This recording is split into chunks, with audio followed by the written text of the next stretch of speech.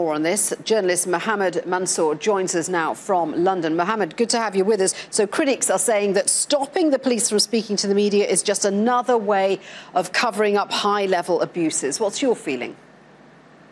My feeling is that in Nadim Center, I will speak based on statistics. Nadim Center, Egyptian watchdog, documented 474 deaths in police custody and around 700 cases of torture in 2015 alone. This shows that police brutality is increasing in response to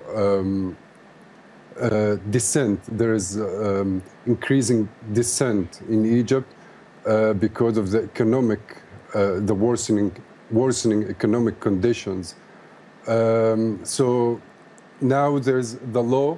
It's not only regulating the movement or the work of the police, but also demand the police to respect human rights and dignity of the people.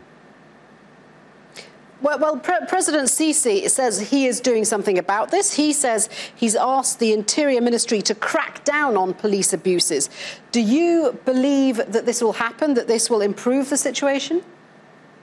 I don't think so. Now Egypt is in a difficult situation, and the Sisi government want police to be strong and to close ranks within police around him.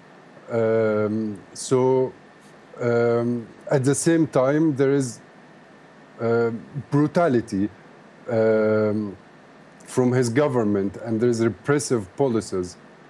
So I don't think he will be able to crack down on police brutality anytime. Muhammad, thank you very much indeed for your thoughts there. Muhammad Mansour speaking to us from London.